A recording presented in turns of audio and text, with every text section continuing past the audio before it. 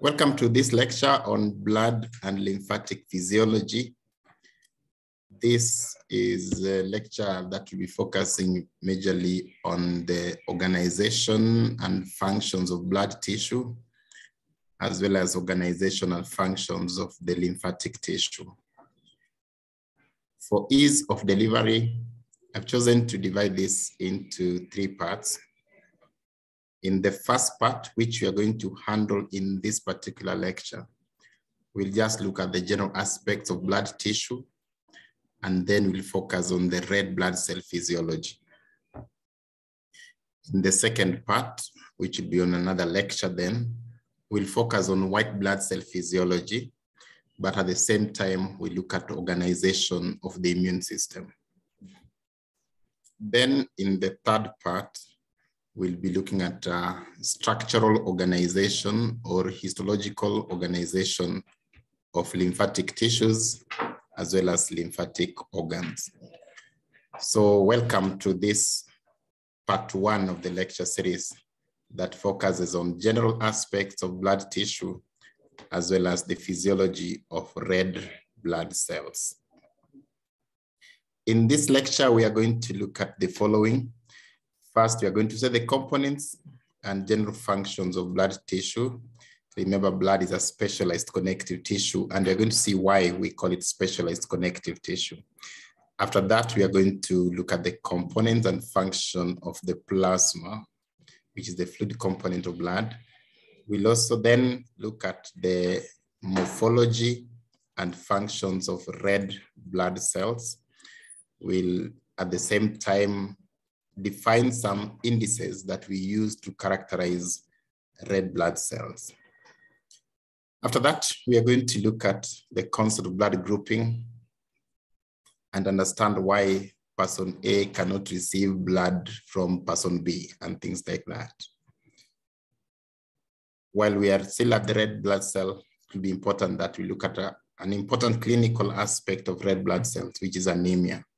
So we'll define what is anemia and state the major causes of anemia. And lastly, another aspect of red blood cell and blood in general that is important to talk about is hemostasis, which is basically the mechanism that prevents blood loss. So we'll describe hemostasis and look at how it happens. Let's begin with the first agenda, which is the components and general functions of blood. In terms of component of whole blood, we can consider the whole blood to consist of two major aspects. We have the formed elements of blood. The formed elements of blood refers to the cellular components of blood. So the cells which are in the blood tissue are referred to as the formed elements of blood. Apart from that, the blood also consists of what we call plasma. And plasma is the fluid component of blood. So basically, blood has fluid called plasma and cells, which constitute the formed elements of blood. In this image, we see more about that arrangement. So in this particular first image, we are seeing several formed elements as well as the fluid component. And this image tells us more about what is within the cellular components. We have the red blood cells being part of the formed elements. We also have the white blood cells being part of the formed elements, and platelets are also part of the formed elements. Generally, the red blood cells are the ones responsible for transport of gases. White blood cells are important for fighting infections, and platelets are important in blood clotting. Those are the formed elements of blood. The fluid component of it is called plasma, and it contains various components, as we're going to see shortly. If you take whole blood and put it in a test tube like this, and then it is allowed to settle, or you can centrifuge it so that the cellular elements sediment down, and so the fluid component go up, we'll see some layering of the various components of blood. So this layering tells us much about the proportion occupied by the different components of blood. After whole blood has been centrifuged, we see three components. The most dependent zone of centrifuged blood, representing regions that contain heavy components, this one here, will be occupied by the red blood cells. This proportion is what we commonly call the hematocrit, or the packed cell volume, PCV. And it's usually about 45% of whole blood. That may vary a bit within some physiological ranges, but generally about 45% of whole blood is occupied by the red blood cells. And so that becomes the most dense part of blood, telling you that the red blood cells are the denser parts of blood. The most superficial part of that is occupied by the plasma. So that means that plasma is the least dense. The plasma occupies about 55% of whole blood. And so we remain with a very thin layer between the two, which is less than 1% basically. This thin layer between the two is known as the Buffy coat. And the Buffy coat represents the region of whole blood that is occupied by white blood cells as well as the platelets. So in as much as they're very important, as we're going to see, they occupy a very small proportion of whole blood. White blood cells and platelets constitute the Buffy coat. So understand that general arrangement of whole blood when blood is allowed to sediment. What are the general characteristics of whole blood? Blood is usually sticky, opaque fluid. And maybe once in a while, we've all tasted blood. Commonly, as a child, you know, when you cut yourself, you see some blood, and you'll be that temptation to just put it in your tongue. Blood usually has a characteristic metallic taste. The color of blood will vary depending on whether that blood is from arterial blood or from venous blood. The blood that is from arterial origin is very rich in oxygen because it has a lot of oxyhemoglobin. And so that blood is usually scarlet red, very rich in oxygen. Blood that is from venous origin is usually dark red because it contains deoxygenated hemoglobin. It contains deoxyhemoglobin. And that one is usually dark red instead of scarlet red.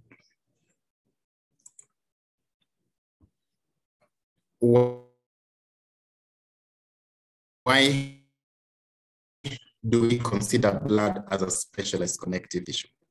Remember generally that connective tissues have cells and matrix.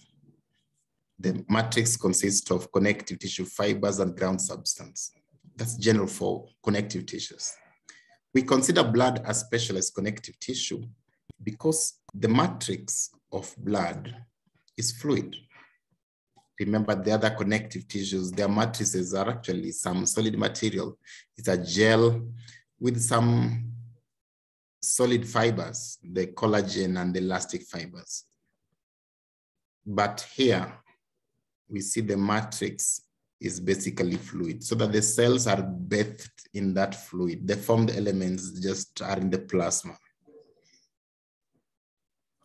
The other thing that makes us consider the blood as specialized connective tissue is because it lacks those normal connective tissue fibers. Collagen and elastic fibers are typically not in the blood tissue. Instead, it has some other dissolved proteins which may form strands, visible strands during clotting. but they're not collagen fibers. We call them fibrinogen, and they become fibrin. So these are the reasons why we consider blood as a specialized connective tissue as opposed to connective tissue proper. An adult male has about 5 to 6 liters of blood. This could be slightly less in females, but yes, about 5 to 6 liters of blood. Maybe females be about 4 point something to 5 point something, thereabouts.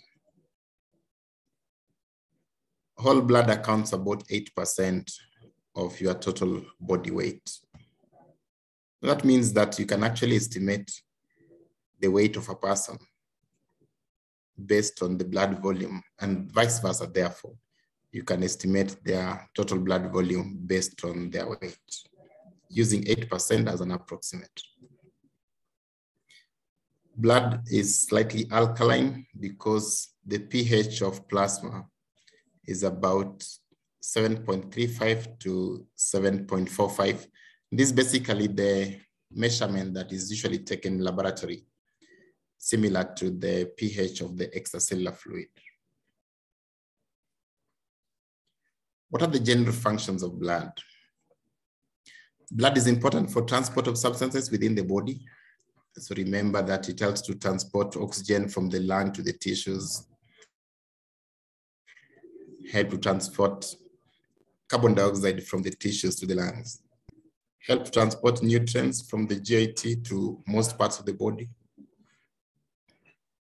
or from the liver to many parts of the body. It helps to transport waste products from wherever they come from, either to the liver or to the skin or to the kidneys.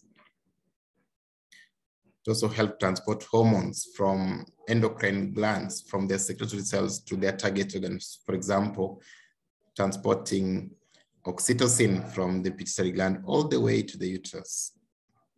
So transport of hormones.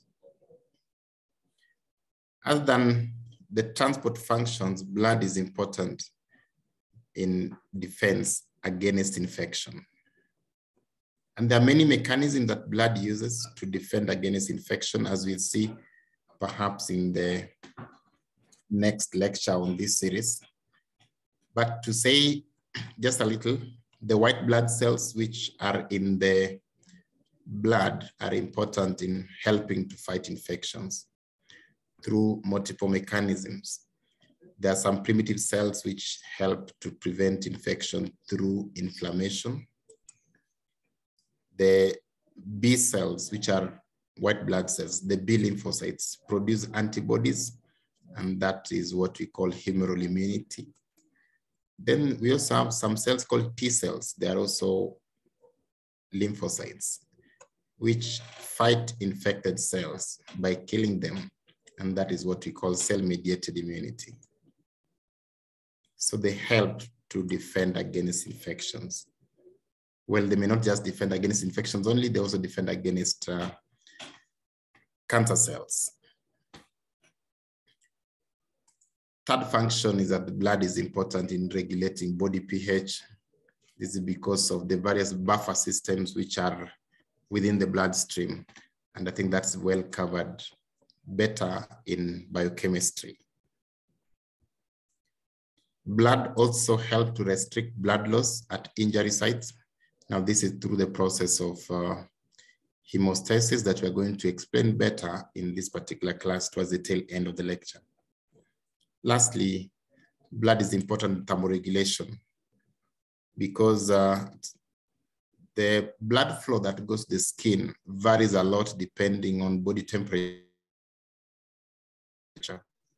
And that helps to promote heat loss or to conserve heat, depending on the situation. Right, so those are the general functions of blood, and that brings me to the next agenda of the components and functions of plasma. We've already mentioned that when you take whole blood and put it in a centrifuge, allow it to settle, we are going to have 3 layers. The plasma occupying the 55% on the top part because it's lighter. Red blood cells occupying the 45% below because it's heavier, and that's what we call hematocrit or packed cell volume. and white blood cells occupying the middle thin layer, which we call the buffy coat, white blood cells together with platelets. Now I want to talk about this top segment of whole blood, which we call plasma. Plasma is a liquid matrix of blood tissue constituting about 55% of whole blood. What is it that is within this plasma? Yes, there is water, and that is what forms a bigger bulk of what the plasma is. But there are also some proteins, and we'll talk shortly about the categories of proteins which are in the plasma. The other components of blood take a very small proportion, but they're still either way very important. The nutrients that we take, things like glucose or amino acids, just circulating, vitamins and the like. Electrolytes are also there, sodium, potassium, calcium. So that we have electrolytes there. There are hormones indeed, angiotensin to oxytocin, prolactin, adrenaline, they're circulating the body. And we also have waste products as well, urea, creatinine, and the like. All these are contained within the plasma. Let's say something more about the plasma proteins, the ones that occupy 7% of the whole plasma. We have different types of plasma proteins. Now, generally, the proteins within the plasma largely come from the liver. Perhaps the exceptions would be some hormones, or most hormones actually don't come from the liver, and what we call gamma globulins. Gamma globulins are produced by specific type of white blood cells, which we call plasma cells. Those are the ones that produce gamma globulins, and these gamma globulins are useful as part of antibodies. So other than gamma globulins and hormones, the other plasma proteins largely come from the liver. The most abundant of the plasma protein is albumin. Its key functions are to contribute to the osmotic pressure of blood. So this is the one that helps to pull water into the vascular system, as opposed to water being in the interstitial tissue. It contributes to osmotic pressure. Well, there are some substances that are also bound to albumin, so that albumin can also transport them. Globulins are the other type. The second most abundant plasma protein is globulin. Globulins are of three varieties. We have the alpha and the beta globulins. These two types of globulins help to transport various substances within the bloodstream. So those ones are transport molecules. And those ones come from the liver. But we also have the gamma globulins, which I've already mentioned are produced by the plasma cells. They are a specific type of white blood cells. Gamma globulins form part of antibodies. So they are useful in defense against infections. Then we have fibrinogen. Fibrinogen is a soluble protein material.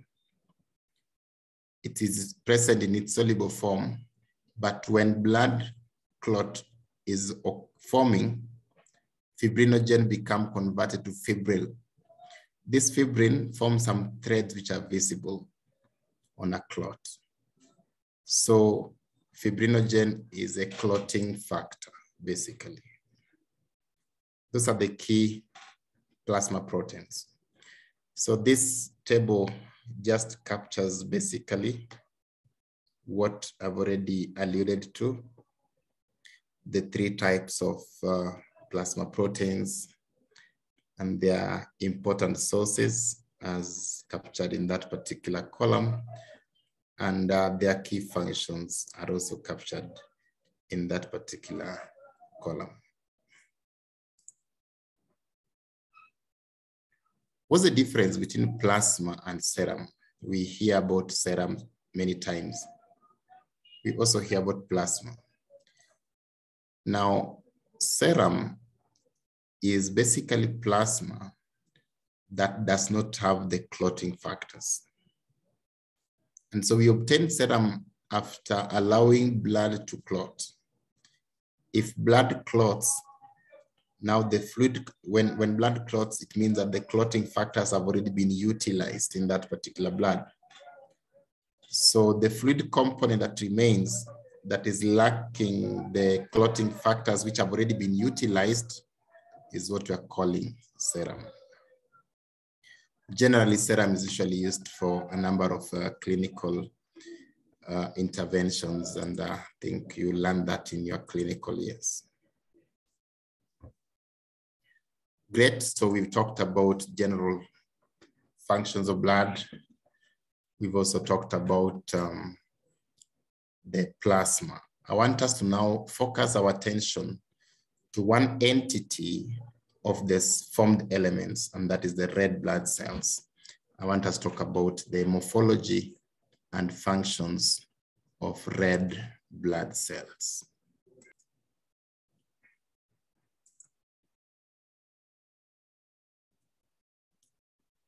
Let's start with the morphology of red blood cells. The image here shows us how red blood cells look like. They're usually very small, the diameter being 7.5 microns, basically. They're biconcave cells, as you can see, with the central part being very thin and the peripheral parts relatively thick. Because the central parts are thin, the amount of hemoglobin that the central part contain will be less, definitely. And so usually the central part will appear lighter. On the other hand, the edges which are thicker will appear deeply staining.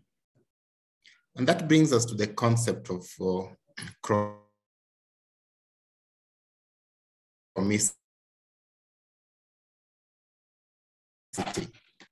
There's a particular appearance that red blood cells, that normal appearance is termed as being normochromic.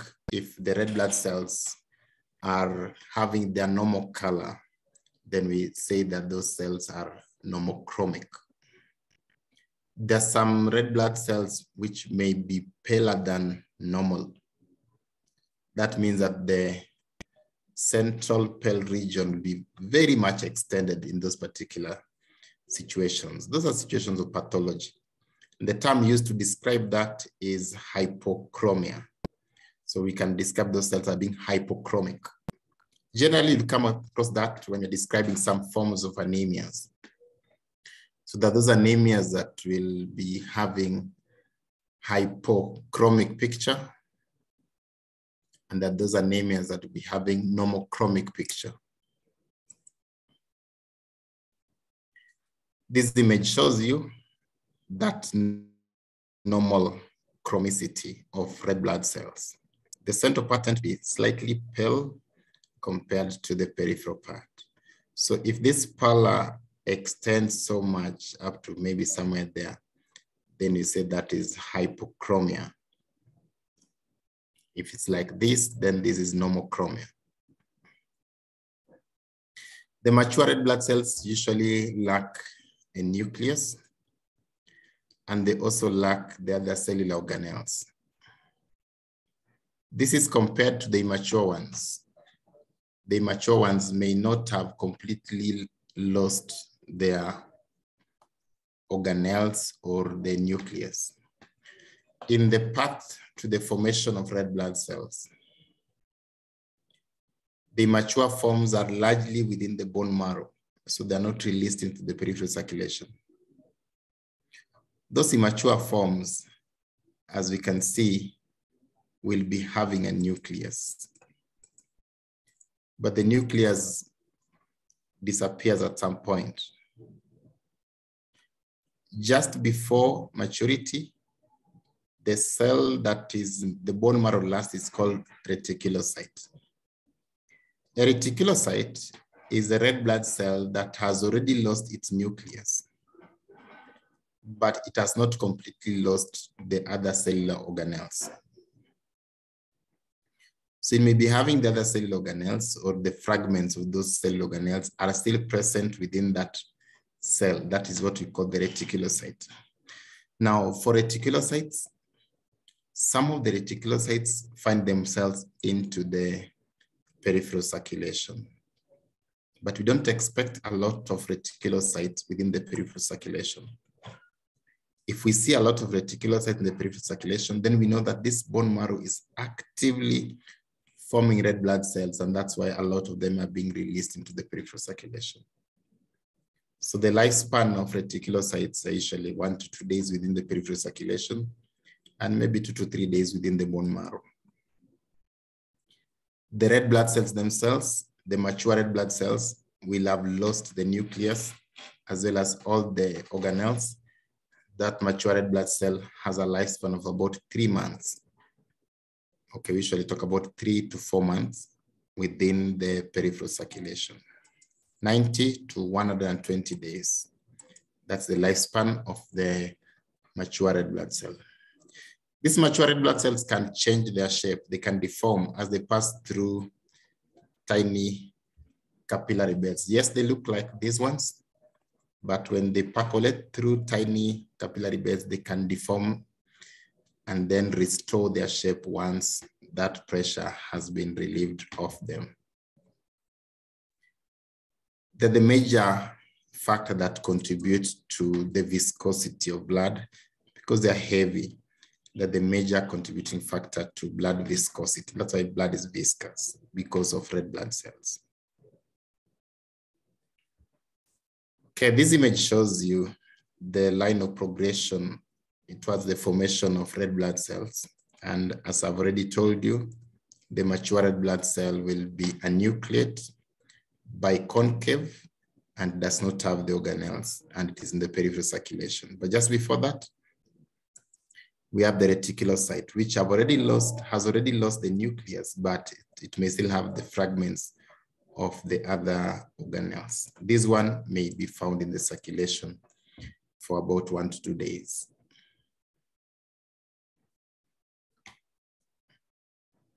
What are the key functions of red blood cells? Red blood cells are important for transportation of the respiratory gases. So they transport oxygen, but I don't want you to forget that they also transport carbon dioxide. These gases are largely transported through the hemoglobin that the red blood cells contain.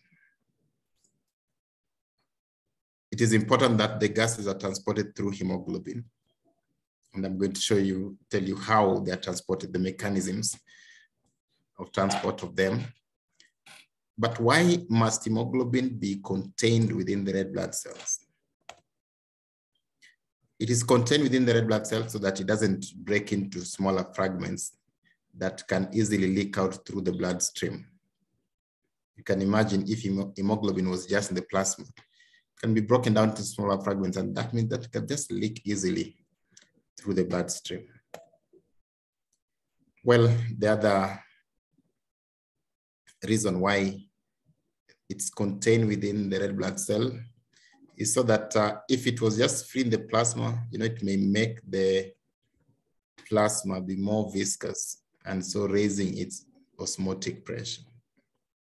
So we want it to be hidden within the red blood cells. Hemoglobin is hidden within the red blood cells, so that doesn't affect the viscosity and osmotic pressure of blood. Now that we've mentioned that hemoglobin is contained within the red blood cells, let's talk about the structure of hemoglobin. Each hemoglobin molecule has 2 components, the hem part and the globin part, and that's why we call it hemoglobin. There are 4 hem molecules and 4 globin molecules within hemoglobin.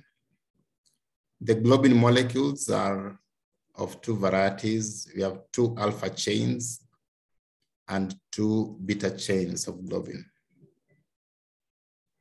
So 2 alpha chains and 2 beta chains of globin, making 4 globin molecules and 4 heme molecules. This is what we see in the adult type of hemoglobin.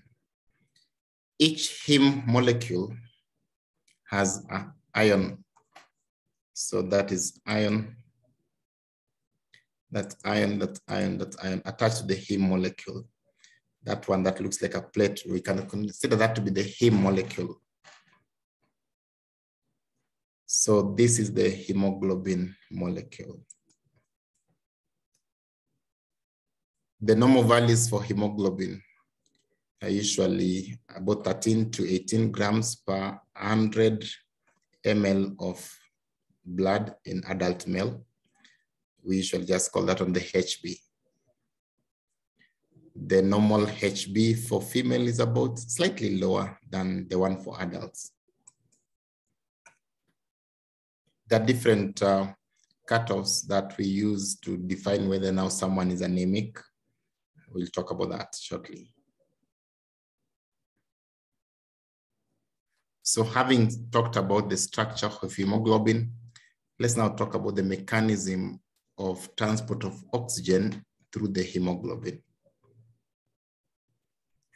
Most of the oxygen that is carried in blood is bound to hemoglobin, and that forms what we call oxyhemoglobin. We are aware from respiratory physiology that not all the oxygen will be carried through hemoglobin. There's some oxygen that is dissolved within the plasma water, maybe 1.5%. There's also some oxygen that is dissolved within the cytoplasm of the red blood cells. Again, maybe another 1.5%. So that 3% of oxygen is not necessarily bound to hemoglobin, but 95% of oxygen, 97% of oxygen is bound to hemoglobin. So majority of oxygen bind to hemoglobin. One molecule of oxygen usually bind easily and reversibly with the ion component of the heme molecule.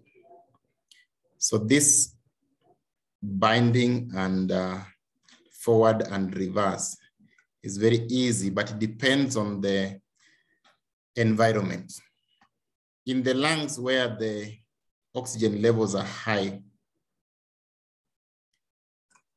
usually the hemoglobin will bind with that oxygen easily. And that is why we say that loading of oxygen therefore occurs in the lungs. So the blood becomes loaded with oxygen.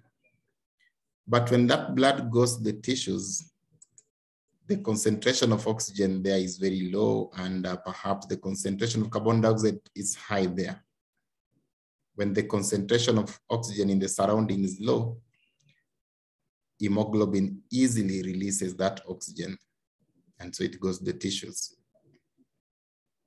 So remember, the part that binds oxygen is the ion component of the heme molecule, which is in the hemoglobin.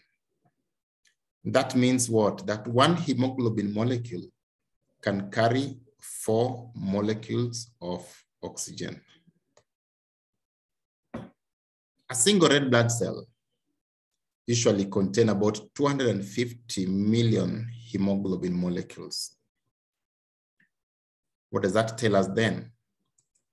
That a single red blood cell can carry 1 billion molecules of oxygen. That's fantastic. This is because of how red blood cells are organized. They contain largely the hemoglobin molecule. They don't have a nucleus.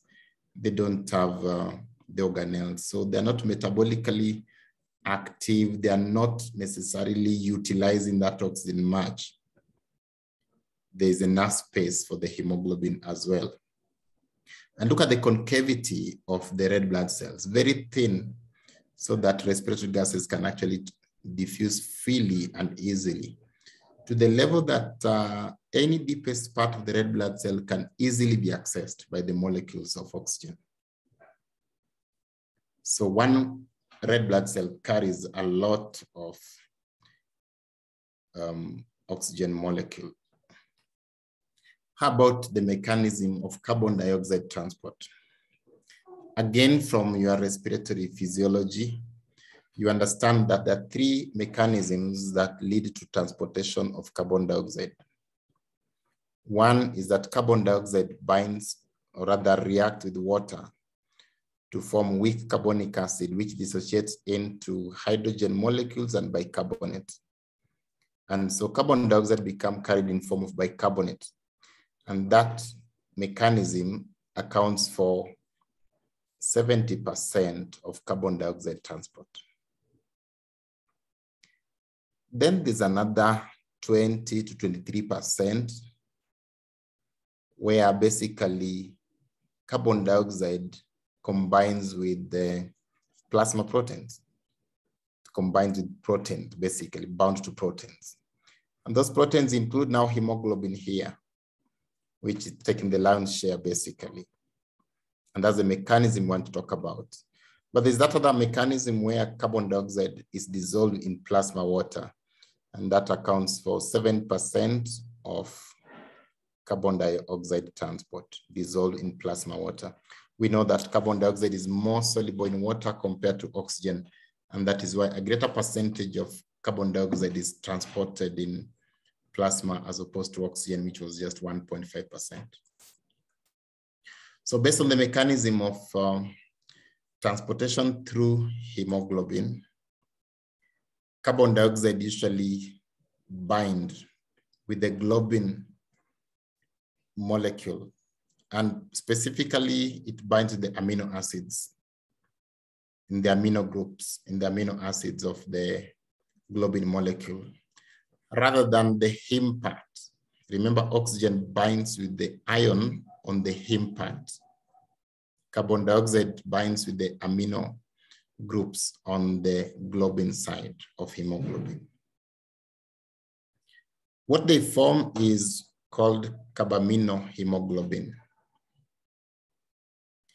The formation of carbaminohemoglobin occurs readily when the hemoglobin is in its reduced state. So basically the hemoglobin that has already lost oxygen to the tissues, that is the deoxyhemoglobin. The deoxyhemoglobin binds easily with carbon dioxide. And for that reason, the loading of carbon dioxide by blood will therefore occur at the tissue site, because that will be the one where hemoglobin has just lost oxygen, so it is deoxyhemoglobin. Then it binds with the readily available carbon dioxide in the tissues. That is why loading therefore will occur in the tissues. And when this reaches the lungs, the state of gases change there, the concentration of the gas change there. Carbon dioxide will then be lost from the hemoglobin. And at the same time, hemoglobin will bind oxygen to become oxyhemoglobin.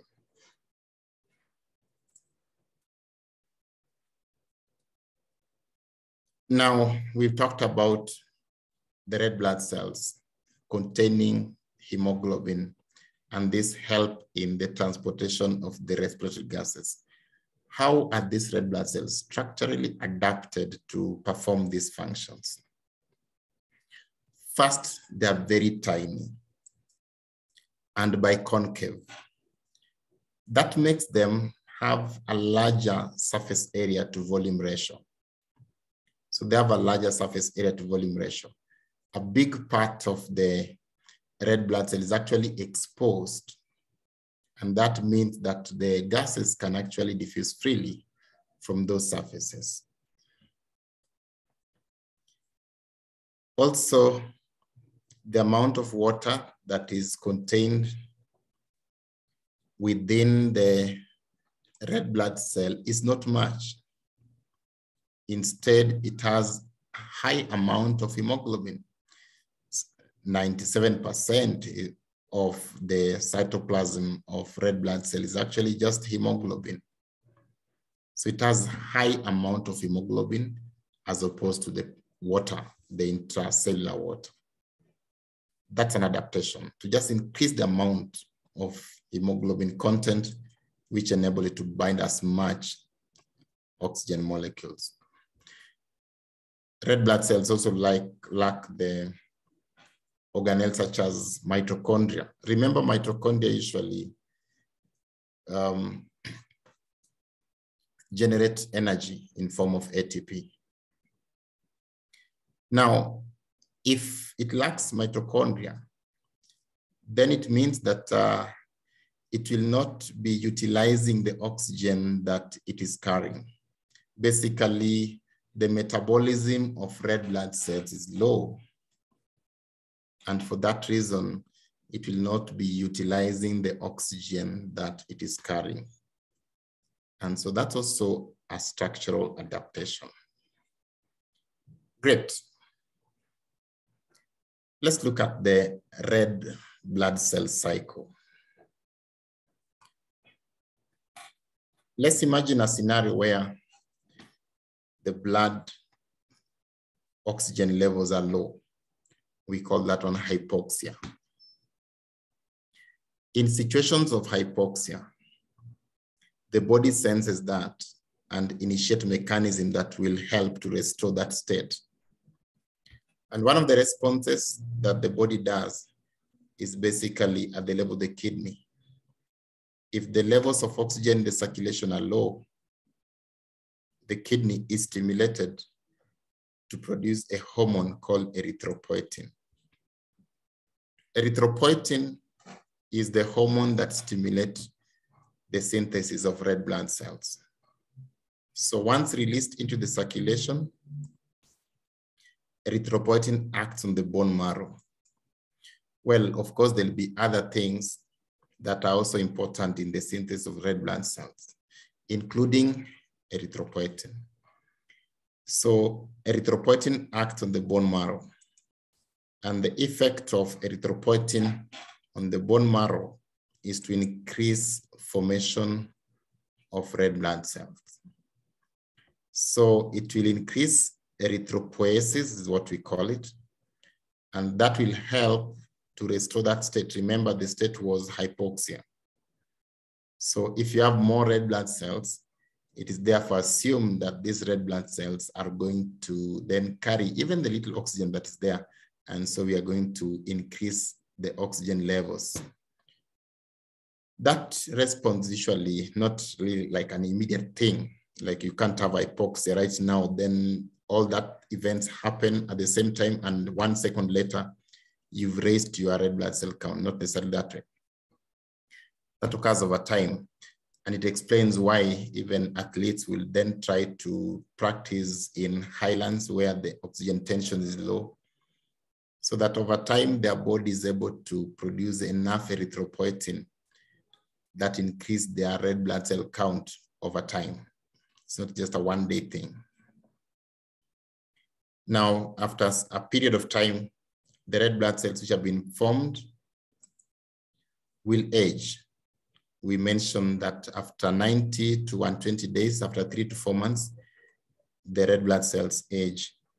And the red blood cells which have been aged are usually destroyed within the spleen, within the liver, and also within the bone marrow. We call those systems the reticuloendothelial system. So the reticuloendothelial system refer to the organs that destroy the red blood cells. So whether they're destroyed within the liver, within the spleen, within the bone marrow, usually when they're destroyed, the hemoglobin component is broken down into two. It will be broken down into the heme component as well as the globin component. The globin component of hemoglobin, remember, it's just a protein chain. So that will be broken down into amino acids, which are released into the circulation as part of amino acids that are circulating in the circulation. well, those ones, you don't have to lose them. They are actually nutrients anyway. And so they can be used for any other thing in the body. Those are nutrients. How about the heme component? The heme component of hemoglobin become again broken down. The iron part is usually taken and stored in the liver in form of ferritin. So that ferritin is a storage form of iron. You can check on what's the difference between ferritin and hemosiderin. But basically, iron becomes stored in the liver. The other component of the heme is bilirubin. Bilirubin is also picked up by the liver, and bilirubin is excreted. Bilirubin will be excreted through the biliary system. This is basically passing through the bile ducts, the common bile duct to pass through even the gallbladder if it needs to be stored. But basically, bilirubin is excreted through the biliary tree. So the bilirubin that is released into the biliary tree will go to the intestines. And along the GIT in the intestines, that bilirubin become broken down by bacteria to something called stacobilin. The stacobilin is bilirubin that has been broken down by bacteria in the GIT. Now, this stacobilin that has been broken down in the GIT, of course, will be excreted through stool. And perhaps that's one of the things that contribute to the stool color. Something else happening at the same time. Of course, there are nutrients that you are eating in the GIT, things like iron, folic acid, vitamin B12. Those ones are raw materials which are usually required for synthesis of blood. So those ones from the GIT will be absorbed to the bloodstream and they'll be used for synthesis of red blood cells as well. Great. So that's basically the cycle of red blood cells.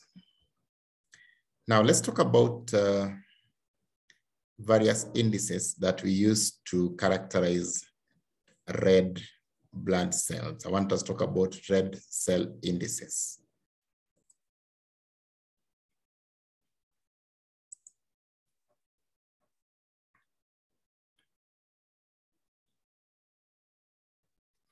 There are a number of indices I want us to describe. The first one is HB, hemoglobin, commonly termed HB.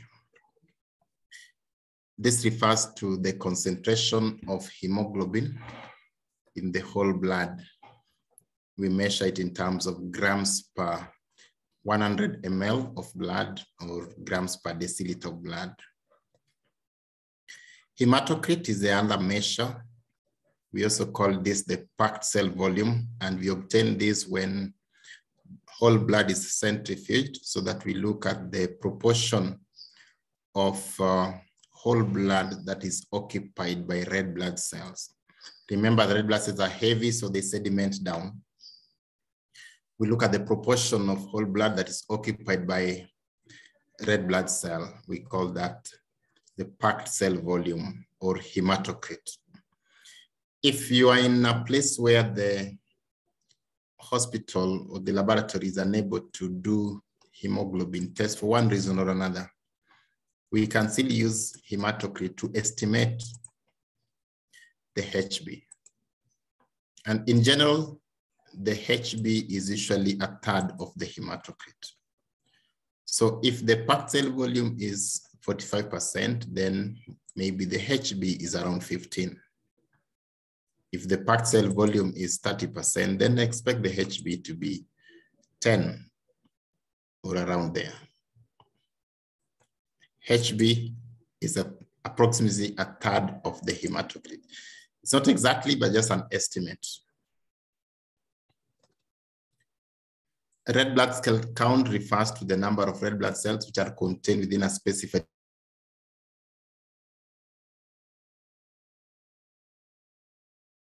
volume of whole blood. Reticulocyte count refers to the number of reticulocytes which are in the peripheral circulation. We use the term index when we want to look at the percentage itself. So reticulocyte index will be the proportion of reticulocytes compared to all the red blood cells which are in the peripheral circulation. Remember, reticulocytes have already lost their nucleus, but they have some fragments of organelles. So the index is a percentage, the count is an absolute number. So the table here shows you some of the values that you might be wanting to know.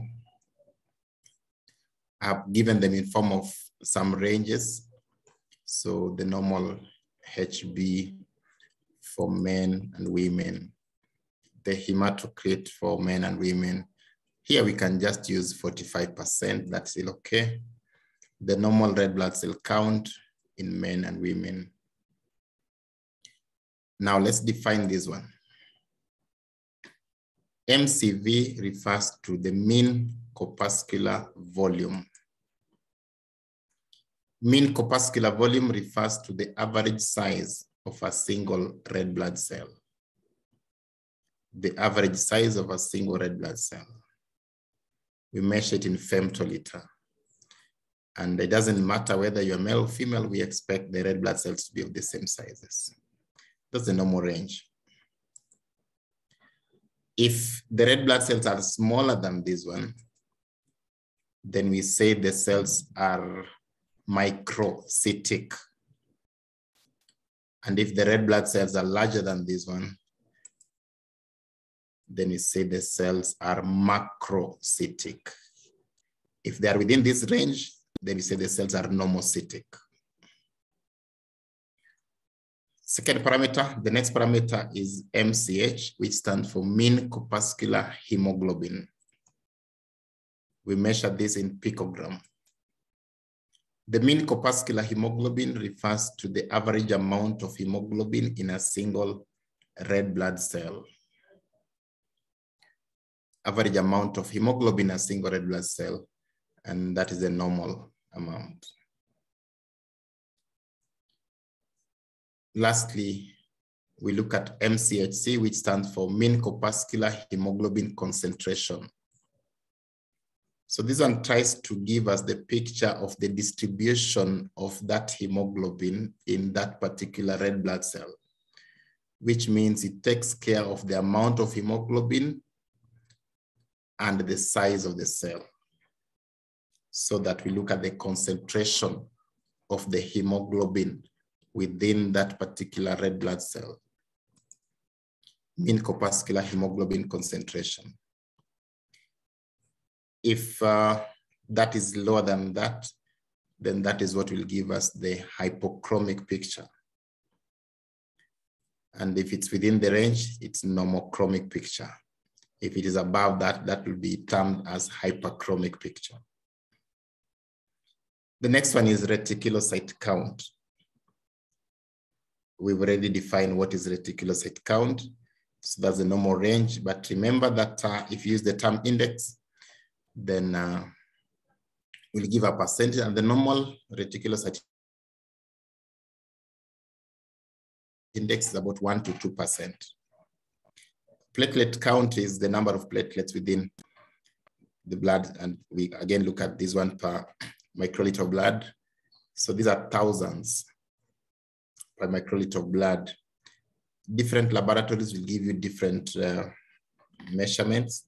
So this is just one. Most of the laboratories will give you from 150 to 450,000, or from 150 to 500,000 platelets per microliter of blood.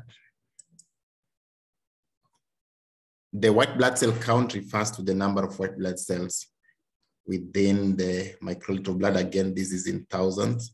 So usually that's the normal amount. So anyway, the last two are not necessarily red cell indices. I've just put them here for the sake of completion, so that next time you look at a hemogram report, a full hemogram report, you are able to still make sense out of the other findings that are usually within that full hemogram report, in addition to the parameters that give us the red cell indices. Now let's explain what is blood grouping and also understand the concept of blood transfusion. Blood group is based on the presence of specific antigens on the surface of red blood cells. So red blood cells have some antigens on their cell membrane. Those antigens could be of many varieties, but two of the types are the ones which are of clinical importance.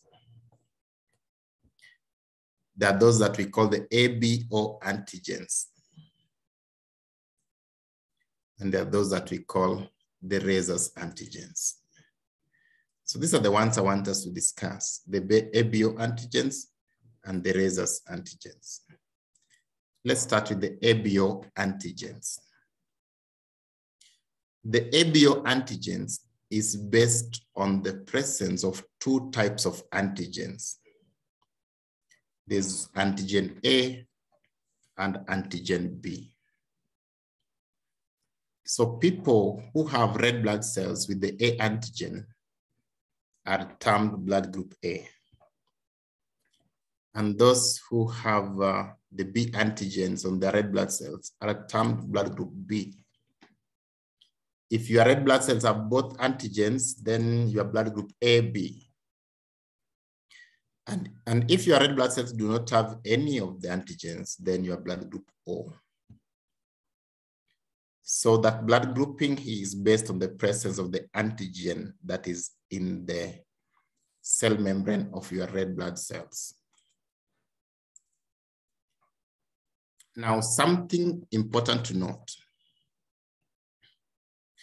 A person who is blood group A has antigen A in the cell membrane of his red blood cells or her red blood cells. That very person is therefore lacking the antigen B on the cell membrane of the red blood cells.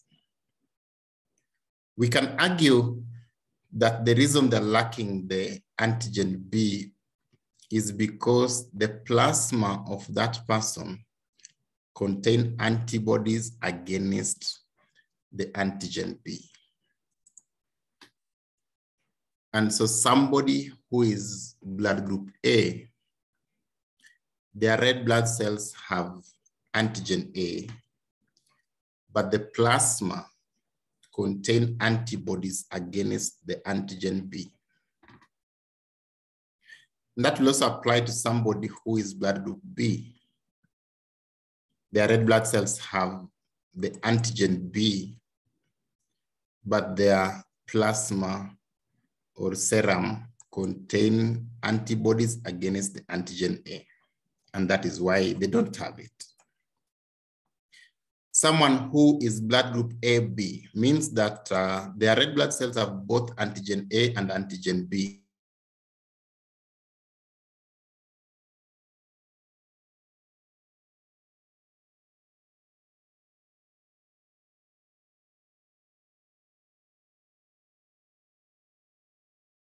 But somebody who is blood group O, the person who is lacking both antigens, we can argue that that is so because they have antibodies against both antigens. So they have antibodies against the A antigen and antibodies against the B antigen. Remember, the antibodies are found within the serum or plasma, while the antigens are found within the cell membrane of the red blood cells. It is important to know how this is acquired from your parents. You may be blood group A because you acquired the A antigen from your mother and also from your father. And so you could be homozygous A. But you could also be blood group A because you only acquired from that A from one of the parents. You didn't get it from the other parent. You still be blood group A, but you are heterozygous A. We write that one as AO instead of AA. Similarly, if you're blood group B, maybe you are homozygous B, which means both parents gave you that trait, or you are heterozygous B, which means you only obtain it from one of your parents. Your other parent didn't have that one, you didn't inherit that one. If you're blood group AB, definitely you inherited A from one parent and B from the other parent. And if you're blood group O, again, definitely, it means you didn't inherit any antigen from any of your parents. So these are the genotypes for the different blood groups. And this is important to note, especially when we want to go use the ABO antigens for paternity testing or basically genotyping. It will be important for you to understand this phenomenon before you tag somebody as this is not my child, this is my child. It's important to understand that you can be heterozygous or homozygous.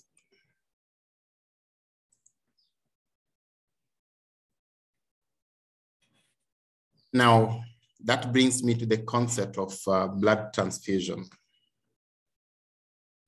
When blood is being transfused from one person, a donor, to another person, the recipient, what exactly must we look at? Well, there are many things to look at, but fundamentally, I want to look at two things. For the person who is receiving blood, the things within that person that will make this blood not be compatible are the antibodies that that person contains. So at the recipient level, we are looking at the antibodies within the serum of the recipient. But at the donor, the things that will make the blood the donor is giving not be taken are the antigens which are on the red blood cells of the donor. So for the donor blood, you focus on the antigens that is the donor is giving. At the recipient level, you look at the antibodies that the recipient contains within his or her serum. So if you understand that at the recipient level, focus on the antibodies within the serum, and to the donor, focus on the antigens, then you're going to understand the concept of transfusion. So somebody who is blood group A has antigen A within the bloodstream. That person can donate to somebody who is blood group A. Why? Because somebody with blood group A does not have antibodies against A. So that person can actually donate to that person. Someone who is blood group A can also donate to someone who is blood group AB. Why? Because somebody who is blood group AB, again, does not have antibodies against A. So if blood group A is the donor, the antigen is A, you have to look for a recipient that does not have antibodies against A. And that will be these two people. Someone is blood group A or someone is blood group AB. Similarly, if someone is blood group B, look for an individual that does not have antibodies against B. And that again will be blood group B as well as blood group AB. Those two do not have antibodies against the B antigen, so they can easily receive blood from B. How about someone who's blood group AB? If you're blood group AB, you can only give that blood to somebody who does not have any of the antibodies. And that limits you to only this type of blood group AB as well. If you're blood group O, it simply means that there are no antigens. So you're not really worried about reaction, if we are to put that in simple terms. The red blood cells are unlikely to be attacked by the antibodies. So that means you can give to any of the 4 blood group categories. Therefore, blood group O is considered a universal donor because of that one. Blood group AB is considered a universal recipient. Why is AB a universal recipient? Because AB blood group does not have antibodies against A or antibodies against B, which means that they're unlikely to attack the red blood cells coming in. And so they can receive from any of the 4. Great. I hope you've understood that concept of how to figure out who can donate to who in terms of the ABO antigens. Now let's talk about the Rhesus antigens. Rhesus antigens are multiple antigens. We have antigen C, antigen D, and antigen E. However, when we say someone is Rhesus positive, we define that one based on the presence of antigen D. So that if you have the antigen D in the red blood cells, you are considered Rhesus positive, even if you don't have C and E. And if you lack D antigen, you are considered Rhesus negative, even if you have C and E. So the D antigen is the one of clinical importance, and that's the one that we base Rhesus positivity on. Something quite unique compared to the ABO antigen, someone who is Rhesus positive definitely does not have the antibodies against the D antigen. That one is straightforward. However, someone who is Rhesus negative, someone who does not have the D antigen, that person does not necessarily have the antibodies against D. You see, in the ABO antigen, if you lack an antigen, then definitely you have the antibody against it. In the Rhesus antigens, if you lack the D antigen, you do not necessarily have the antibody against D. However, that person can be sensitized to develop the antibodies against the D antigen. Anybody who is Rhesus negative can be sensitized to develop antibodies against the D antigen. Now that becomes important if you're going to understand the mechanisms of Rhesus incompatibility during pregnancy. If a woman is Rhesus negative and they're carrying a baby who is Rhesus negative, you don't expect trouble because they both don't have the D antigens. If a woman is Rhesus positive and they're carrying a baby who is Rhesus negative, again, you don't expect much trouble there so much. How about if a woman is Rhesus negative and they're carrying a baby who is Rhesus positive? There'll be trouble there. What's the trouble?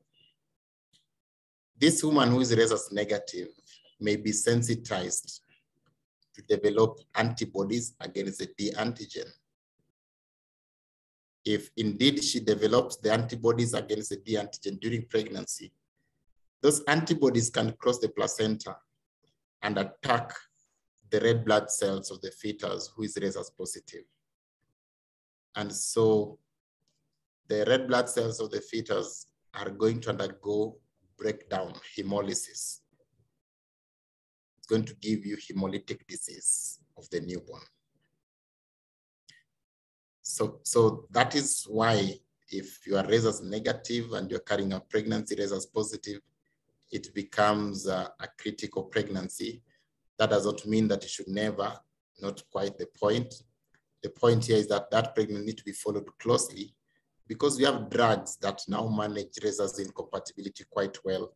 So you just need to be followed up closely and be told what to do. There's some tests that you'll be sent to do to test to find out whether you've been sensitized. The point here is that usually in the first pregnancy, the woman may not have been sensitized. And so that first pregnancy will be relatively calm. If a woman is rhesus negative and they're carrying a rhesus positive child, first pregnancy, this woman has never been sensitized. And so she may not be having the antibodies against the D antigen during the pregnancy. And so the first pregnancy will go calm. But we know that around the time of delivery, there could be some mixing of blood. And that is the one that is going to cause sensitization. So that at the time of delivery or around the time of delivery, the woman may be sensitized. If this woman is sensitized, she'll develop antibodies against the D antigen. Now think about the subsequent pregnancy. What happens? In the subsequent pregnancy, if this woman already has the antibodies against D and she carries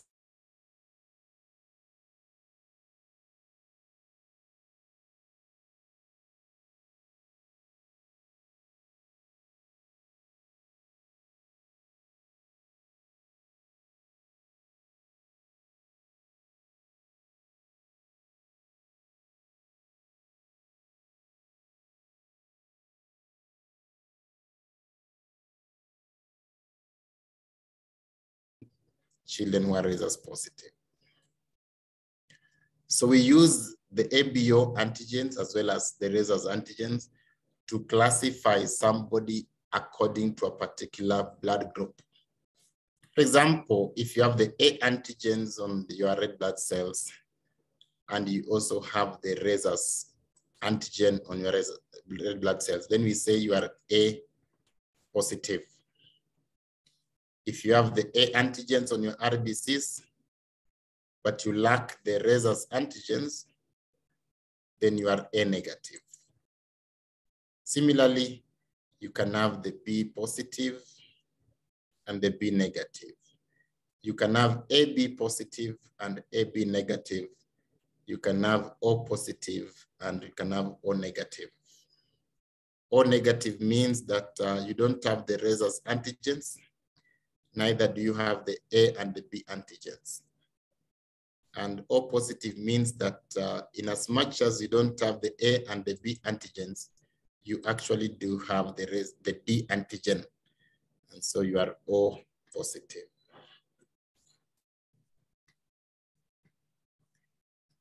Great. Having talked about that, I want us to now highlight on the concept of anemia and perhaps state some of the causes of anemia. Not necessarily in detail, but just something to help us understand.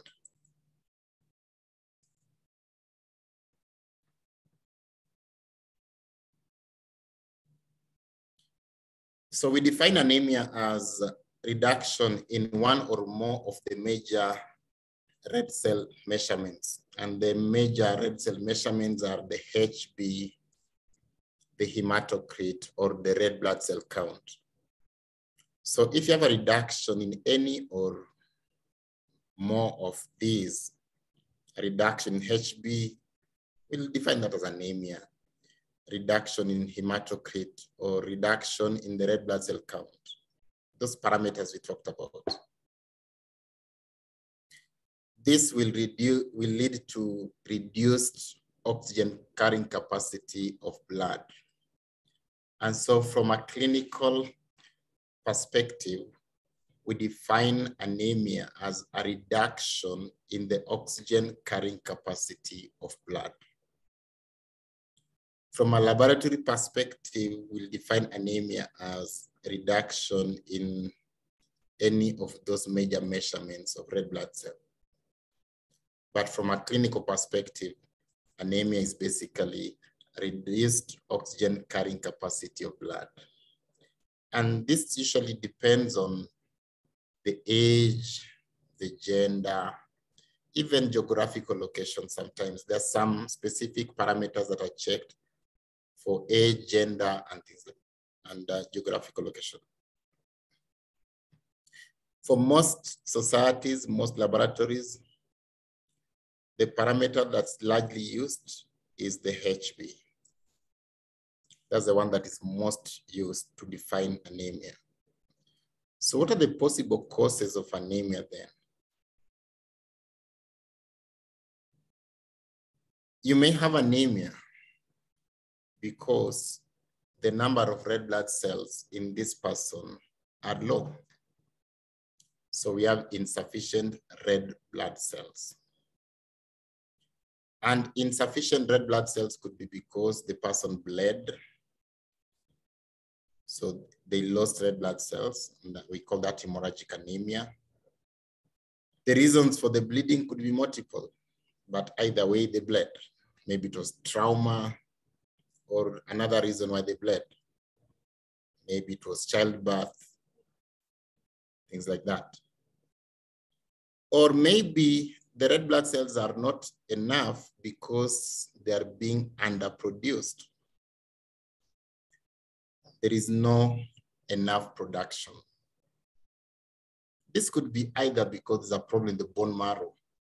There's some disease that has affected the bone marrow, so it's not being produced. Or maybe there's no enough stimulus to the bone marrow. Maybe we have erythropoietin deficiency because of chronic renal failure. Sometimes the red blood cells could be few because they are being destroyed too much. And that's what we call hemolytic anemia. So hemolytic anemia is anemia due to increased destruction. The red blood cells are being destroyed prematurely. Before they are 90 to 120 days, they're destroyed. So that would be hemolytic anemia. Again, there are many causes for hemolysis. Anything that causes destruction of red blood cells, premature destruction, will give you hemolytic anemia. Aplastic anemia is a term given to reduced production because of bone marrow disease. That is aplastic anemia.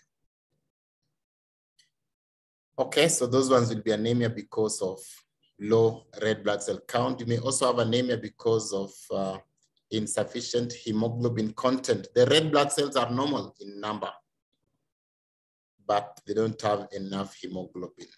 We see this one often in cases of iron deficiency anemia, which will give you hypochromic microcytic anemia. We also see this one in situations of vitamin B12 deficiency. Pernicious anemia is particularly the type of anemia that people get if there is something that destroys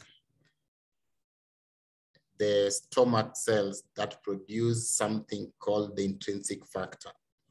Now, let me put it this way. For production of red blood cells, there are some things that you need. Yes, you need iron, you need vitamin B12, you need folic acid. There are many substances that you need. Vitamin B12 being one of them. The body gets vitamin B12 through diet. So when we eat, the foods that we eat contain vitamin B12. For the body to absorb vitamin B12, it requires something called intrinsic factor, which is produced by the cells of the stomach, the parietal cells of the stomach. So parietal cells of the stomach produce intrinsic factor. Intrinsic factor binds with vitamin B12 to promote its absorption in the ileum. Vitamin B12 is not being absorbed in the stomach, it's being absorbed in the ileum. But for the ileum to absorb vitamin B12, it requires that B12 is bound to intrinsic factor. So this is the point. If someone has a disease that destroys the parietal cells, it means that they cannot produce the intrinsic factor. That means that they're going to impair vitamin B12 absorption. So such a person will be deficient of vitamin B12. They'll have anemia. That type of anemia is what we call pernicious anemia. You may also have anemia because there is abnormal hemoglobin. And sickle cell anemia is an example of such kind of anemia, where the hemoglobin that they have is not the normal hemoglobin, which we usually call HbA, hemoglobin in adults. This one have what we call HbS, the sickle hemoglobin. Okay, now I want us to talk about the process of hemostasis following vascular injury. Hemostasis is basically the whole defense mechanism that prevents blood loss following vascular injury. So if there is vascular injury, the break in the vasculature need to be sealed. Just the mechanism of sealing that hole so that we don't lose blood. That is hemostasis. This process is usually very fast. But again, good news, it's localized. So it will happen at the site of injury. It will not happen in many parts of the body, but at the site of injury. And this process also carefully controlled.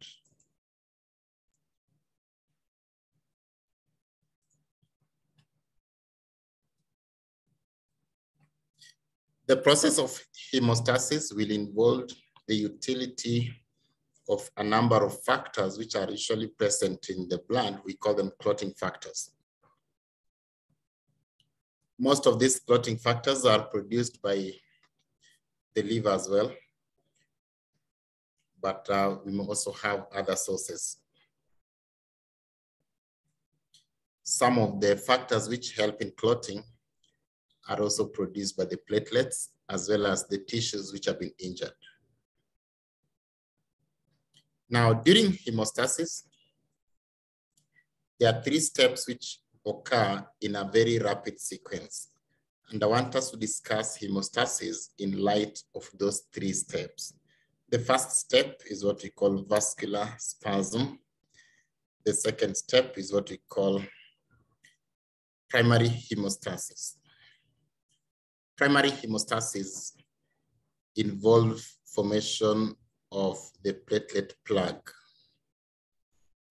And then the third step is secondary hemostasis. Secondary hemostasis involves the clotting of blood, formation of a blood clot. So let's look at these 3 steps one by one. Let's start with the first step, vascular spasm. If a blood vessel is damaged, either by trauma, usually the blood vessel will respond by vasoconstriction. Remember, the tunica media of blood vessels contains some smooth muscles. So the smooth muscles within the tunica media of blood vessels will contract in response to injury. And that will make the lumen of the blood vessel to narrow so that there's reduced blood flow to that region. The factors that trigger vasoconstriction include the following. The direct injury to the vascular smooth muscle makes it to contract. Also, the chemicals which are released by the endothelial cells, which have been destroyed there, as well as the platelets, which usually come at the site of injury, will also cause vasoconstriction. And the local pain reflexes. No, there is the injury there, and so this pain, as a mechanism of a pain reflex, there'll be vasoconstriction as well. So the aim of vasoconstriction is to just reduce the blood flow to that particular site. And this mechanism is usually effective, actually, when the blood vessels are small. This can actually be already enough to prevent blood loss. It can reduce blood flow for a long period of time, actually, which allow time for the other mechanisms of hemostasis also to come into play. Vasospasm is very quick. It's an immediate thing. Second step will be formation of the platelet plug. We call this one primary hemostasis. Maybe you need to understand this first.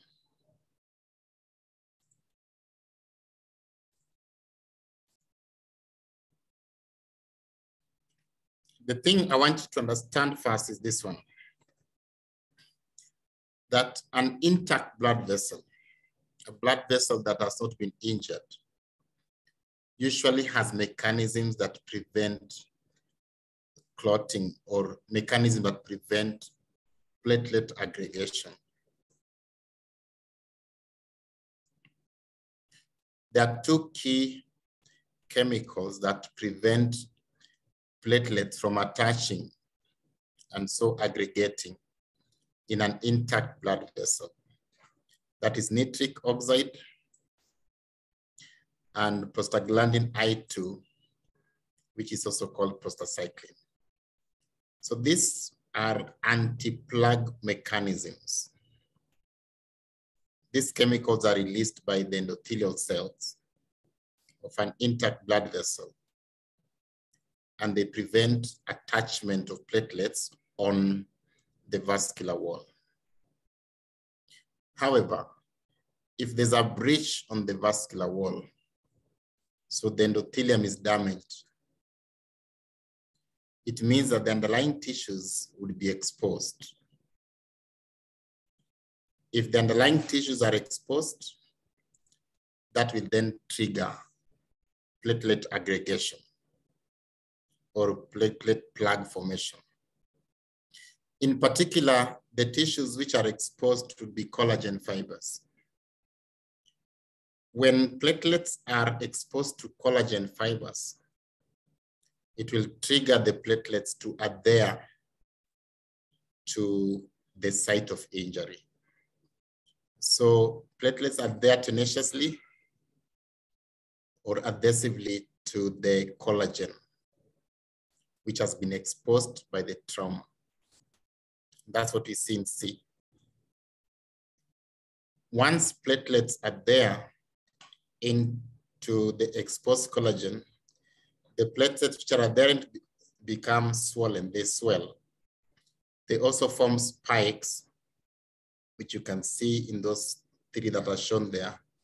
And this makes them even become stickier than they were before. Such platelets also release multiple chemical messengers. So some of the chemical messengers that they release is ADP as well as thromboxane. These chemical messengers are the ones which also continue to facilitate the process of plug formation, where we are going to see their functions shortly. As time goes by, there's another factor that is also released that help to stabilize the proteins which have been bound. That factor is called von Willebrand factor. The von Willebrand factor is released, and this von Willebrand factor help to bind the platelets into the site of the plug. So basically, the platelets bind to the site of the plug, the site of the break, that's where the platelets bind. And these platelets also become bridged between the collagen. Now, it means that as time goes by, the number of platelets increase. That aggregation of platelets that form there is what we call the platelet plug. That plug is able to seal off any leakage. It's able to seal off any leakage that will be passing. As you can see in this last one, we see a platelet plug that has formed, and von Willebrand factor has also stabilized the platelets that have aggregated there. So in the image E, we are seeing here that the plug has fully formed and it has been stabilized by von Willebrand factor. So the seal has been formed, and this prevents leakage of blood through that defect. This is what we're calling primary hemostasis. Something interesting. The more the platelets aggregate here, the more they'll be releasing those chemical messengers you talked about, and the more aggregation will be occurring. This is a positive feedback response. So this thing usually operates on a positive feedback response, and that is effective in preventing blood loss.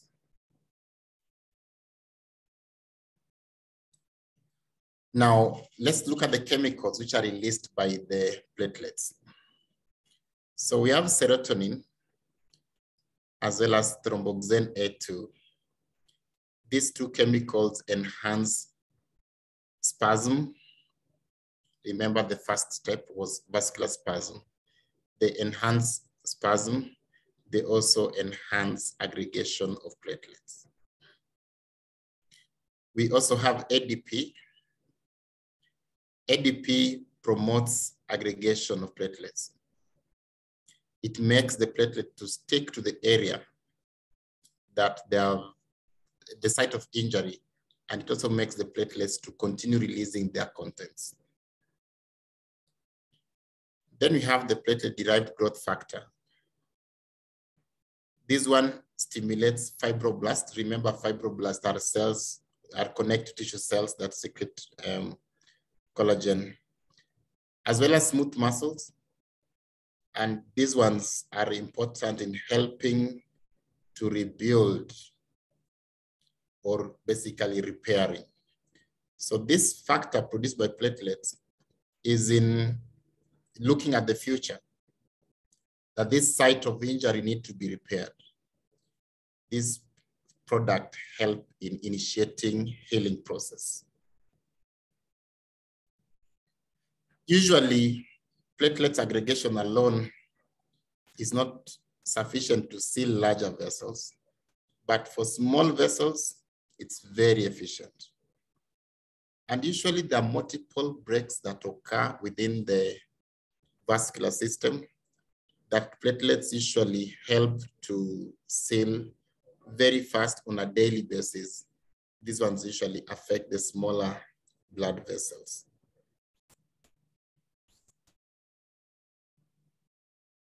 So that mechanism is very important. Otherwise, we'll be losing a lot of blood on a daily basis if platelet aggregation wasn't there. Primary hemostasis helps significantly. How about if the break is so big? If the break is so big, then platelet aggregation alone cannot be enough to prevent blood loss adequately. This is because the plug is usually not that strong. It's just a loosely knit structure. it may require reinforcement if the break is big.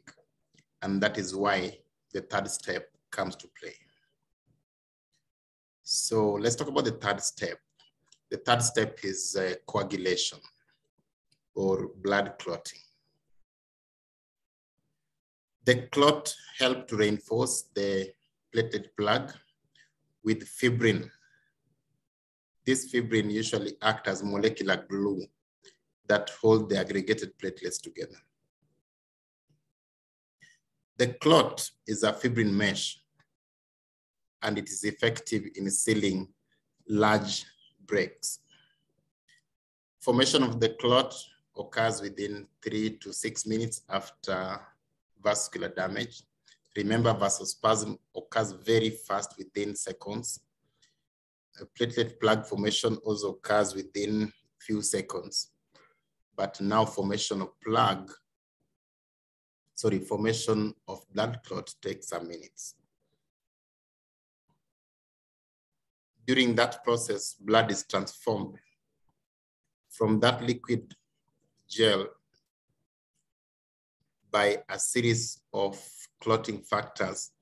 It is converted from that liquid to a gel, a gel, something semi-solid, semi-liquid. It is converted to a thick gel, which we are calling the clot. We use the clotting factors for this purpose. Most of the clotting factors, as I told you earlier, come from the liver. The liver produces most of the clotting factors, but there are other factors which also come from the platelets and others coming from the blood vessels themselves, the blood vessels which have been injured.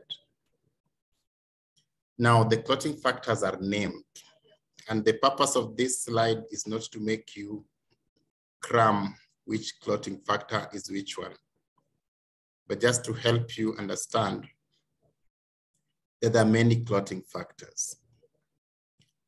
They have been named numerically according to how they were discovered. So not necessarily according to the sequence in which they react, but according to how they were discovered. Importantly, you notice that fibrinogen is factor 1, and it comes from the liver. There are others which are not necessarily coming from the liver, like factor 4, which is calcium ions. It's not necessarily coming from the liver. So there are many factors from factor 1 to factor 13. I want you to notice that based on the source, there are those ones which have stars. Factor 2, factor 7, factor 9, and factor 10.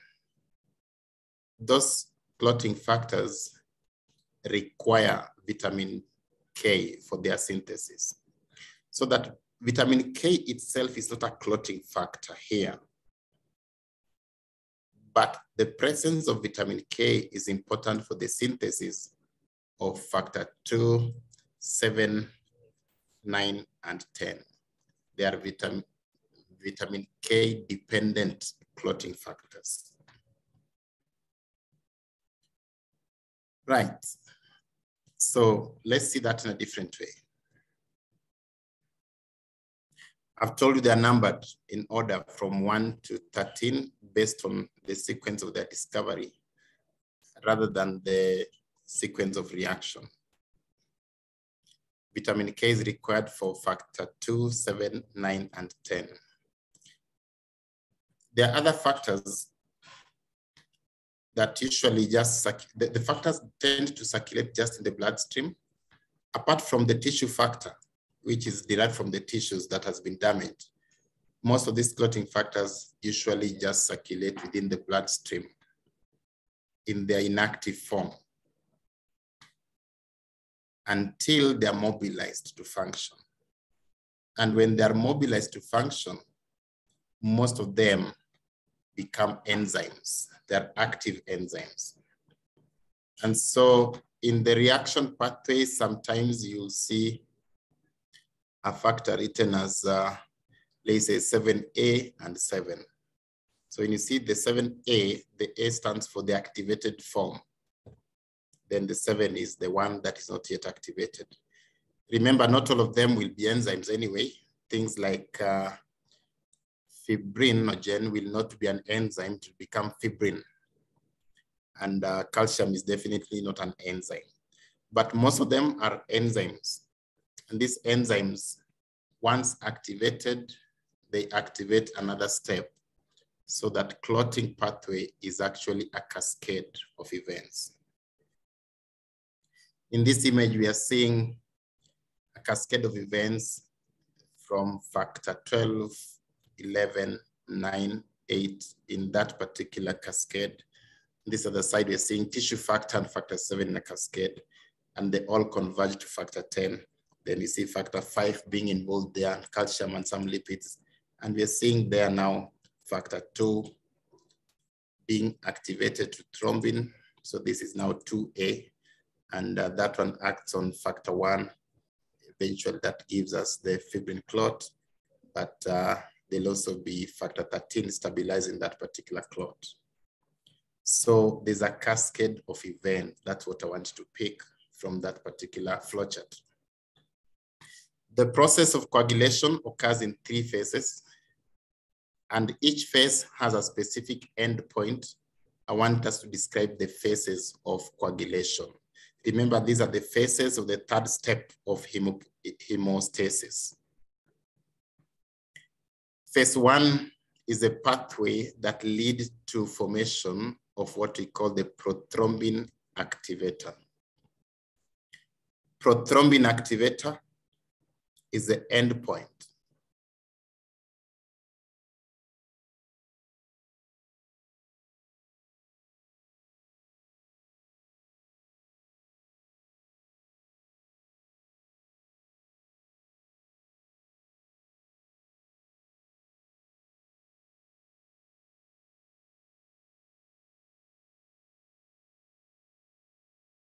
Pathway and the extrinsic pathway.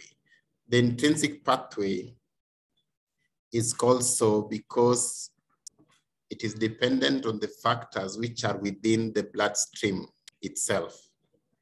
So the factors needed for the intrinsic pathway are within the bloodstream itself. That is called intrinsic pathway. And this intrinsic pathway is usually triggered by negatively charged surfaces. For example, platelets, collagen, even glass. That's why blood clots within a collection tube, because glass has negative charge surfaces that can actually still trigger blood to clot. Now, the intrinsic pathway to formation of blood clot has many intermediate steps. And because of that one, the intrinsic pathway is usually slower than the extrinsic pathway. You can see here, when a vessel is injured, there are tissues which are exposed fine, but look at the mechanism, the factors which are involved there. We see factor 12 being activated, 12 activating factor 11, 11 activating factor 10, factor 9. The activation of factor 9 requires other things as well, but fine. Once factor 9 has been activated, now there is involvement of factor 8 again there. Combination of factor 9 and factor 8 complex is what eventually help in the activation of factor 10 here. And eventually the activated factor 10 requires factor 5, but fine, eventually we lead to the formation of the prothrombin activator when we add calcium and as well as other factors involved. That pathway is very long compared to this extrinsic pathway, which is a shorter step. The extrinsic pathway is triggered by exposure of blood to what we call tissue factor. Tissue factor is found within the tissues underneath the damaged endothelium. So when blood becomes exposed to the tissue factor, it triggers clotting through the extrinsic pathway. So we don't expect this one to take place within a test tube, but at least it will take place within an intact blood vessel, sorry, within the intact cardiovascular system, but it won't take, the extrinsic pathway to clot will not occur within a test tube. The extrinsic pathway is usually faster because it bypasses several steps of the intrinsic pathway, just leading to formation of something that activates factor 10.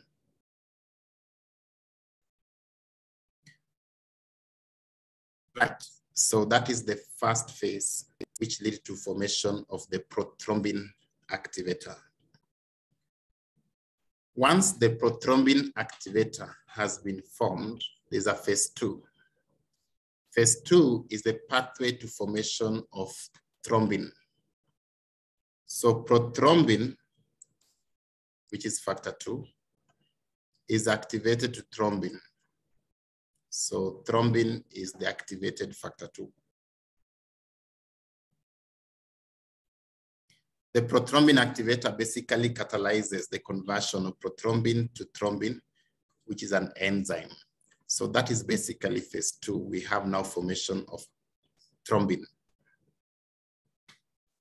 After phase 2 now, we can talk about phase 3. Phase 3 is the common pathway to formation of the fibrin mesh. This is what happens. The thrombin that has been formed catalyzes the transformation of the soluble fibrinogen, factor 1, into the insoluble fibrin, which is this one here. Now, remember, fibrin occurs as a form of, now it's solid. Fibrinogen is soluble, but this one is solid, and it occurs in form of polymers. So what usually happens is that in the presence of thrombin, fibrinogen converts into fibrin, which is insoluble. And then these fibrin chains polymerize, which means that they form long chains, they form polymers. The polymers of fibrin form long strands, which are insoluble. These fibrin strands are the ones which help to glue the platelets together. Remember, we're talking about hemostasis, and so there was a platelet plug formation. The fibrin strands are the ones that help to glue the platelets that are aggregated together. It glue them together so that that clot becomes structurally stable. And so this actually forms the structure basis of a clot, that the platelet plug, the aggregated platelets have now been held, glued together with fibrin strands. Usually fibrin will make the liquid plasma become gel-like, and that helps to trap many formed elements, including red blood cells, which would have just leaked through that particular break, will now be trapped. And so in a clot, you have trapped red blood cells as well, even trapped white blood cells also there. This image shows you the fibrin polymers and the red blood cells which have been trapped within those fibrin polymers. This kind of hemostasis, which is secondary hemostasis, is effective in sealing large clots, large breaks, or rather, until that blood vessel is permanently repaired, which means that we don't just say that the clot ends there. The blood vessel needs to initiate the mechanism of repair. And so this is important until that blood vessel is permanently repaired. Great. So as we finish on hemostasis, let's say, what are the factors that limit formation of clot? A number of things. We started with this one, that an intact blood vessel actually has mechanisms that prevent clot formation. Antithrombic substances like nitric oxide and prostaglandin I2, which we call prostacyclin, they prevent aggregation of platelets. so that as long as the blood vessel is not injured, the platelets will not attach. The other mechanism that help to prevent or limit clot formation is that the clotting factors which are there in the bloodstream are actually syntheses not in their active form, but they are inactive form. So they are not yet activated. They require activation. The activated clotting factors which are in the general bloodstream, and you know they can leak, the activated clotting factors which are in the general blood are usually removed very fast from the bloodstream because you don't want them in the general circulation. You just want them at the site of injury. So the ones that are in the general circulation are removed very fast. That's another mechanism. Now, there's also something called antithrombin. Antithrombin is also a factor within the bloodstream that usually inactivates any thrombin that is not bound to fibrin. Remember, thrombin is important in helping fibrinogen convert to fibrin. Now, if there is any thrombin that is not bound to fibrin, the antithrombin usually inactivate that thrombin. And that will apply to thrombin that is in the general circulation. Basically, the thrombin that is not at the site of injury will be removed by antithrombin. There are also other chemicals that circulate within the bloodstream, like protein C. It usually inhibits the clotting factors. Also, we have heparin. Heparin is produced by some white blood cells, like the basophils. They can release heparin. Heparin usually inhibits thrombin itself by enhancing the activity of antithrombin.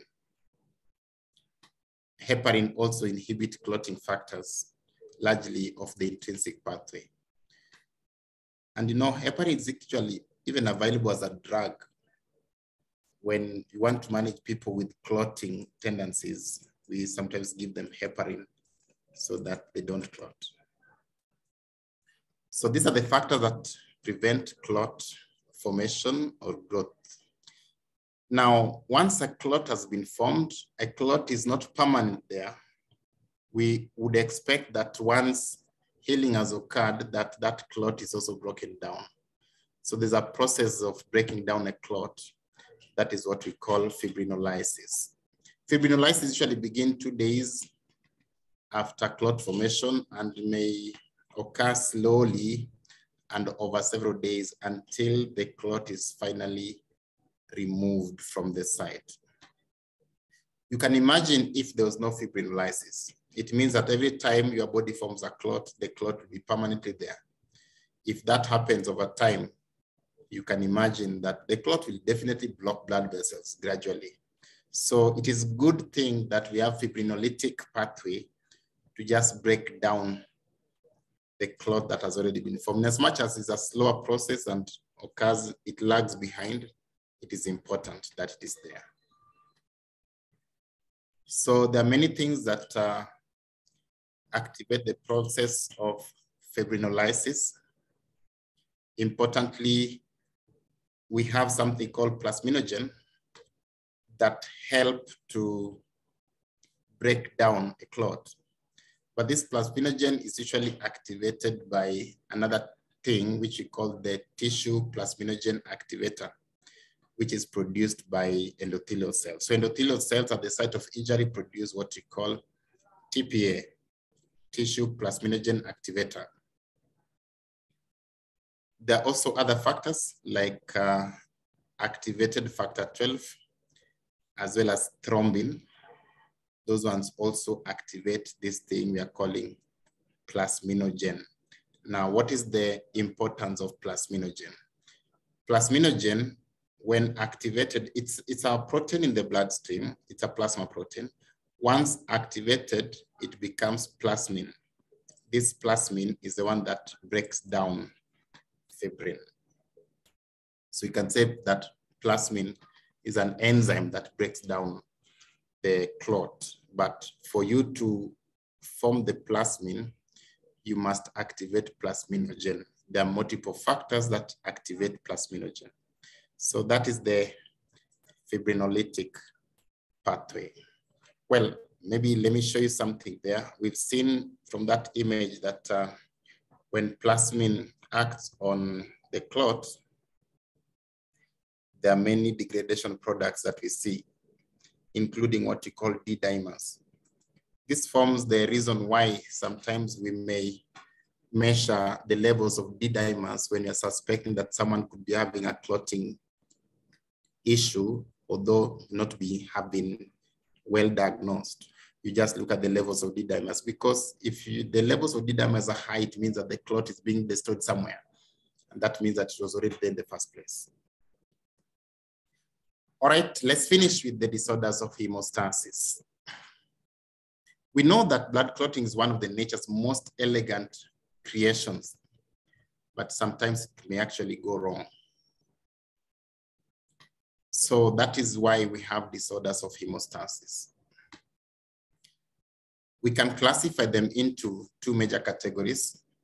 We have thromboembolic diseases. These are diseases which result from conditions that cause undesired clot formation. You know, things like deep venous thrombosis and the like. So you have just clotting within the vascular system. You don't want them, but they're happening. Then there are those conditions where you want clot to form, but not forming, and so there is excess bleeding. So we call those bleeding disorders. There are some situations which are very tricky where you have a combination of the two, and those are the ones we call DIC. So in DIC, we have widespread clotting as well as severe bleeding occurring at the same time. You can read more about thromboembolic disorders, bleeding disorders, and disseminated intravascular coagulation or coagulopathy. Great. So that will be the end of that lecture on the first part, where we focused on general concepts of blood. And then we've also looked at the red blood cell physiology. So the next part, we'll be looking at the physiology of white blood cells, and we'll also match that with organization of the immune system. Then remember, the third one will be on structural organization of lymphatic tissue and lymphoid organs.